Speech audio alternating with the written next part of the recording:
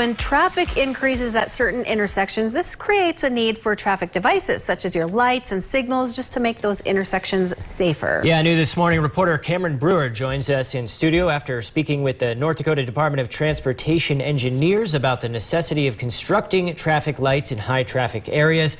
Good morning, Cameron. How is the construction looking? Good morning, Josh and Alicia. One of the most dangerous intersections in our area is about to get a much needed improvement, a new four-way traffic light.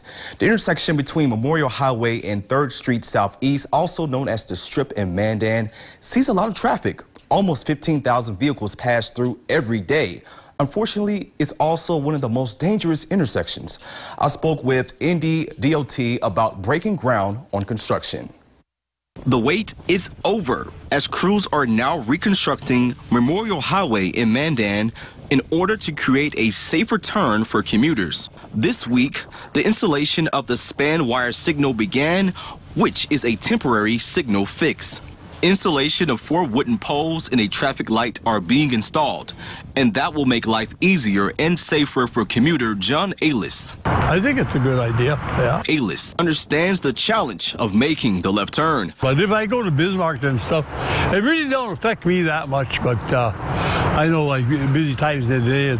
North Dakota Department of Transportation engineer Jordan Wineski says the wooden poles are temporary but will eventually be replaced with steel traffic light poles. This intersection has gotten busier, probably a little faster than what people are willing to tolerate for that project. This is what the permanent fix will look like when it's finished. I think certain times of the day it's a good deal. A good deal, and NDDOT hopes that it will save lives. There have been several accidents throughout the years there.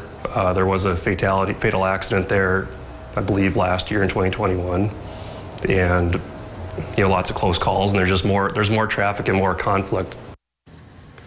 The cost of the project is about $200,000 and it will be completed in 2024. While the temporary fix is in place, you should expect limited and slower traffic. All right. And you frequent that intersection. You live in Mandan? Correct. So I've passed it, I've seen it all, and yeah. So just expect some slower drive time, Cameron. Oh yeah.